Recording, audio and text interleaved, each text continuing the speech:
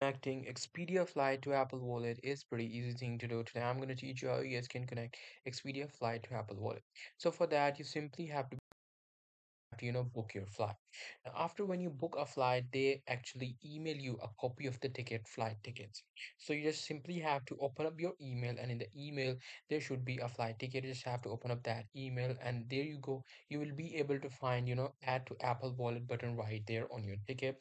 This button will only be appear if you open up in your iOS device. So make sure you open your iOS device, and then open up your email, and there you will be able to see this button. You just have to tap on that, and it will automatically take you to Apple Wallet, confirming the ticket added to Apple Wallet, which you have to confirm to add your ticket to Apple Wallet. So that's pretty much it. That's how I'll be able to do it. Hope you guys find this video helpful.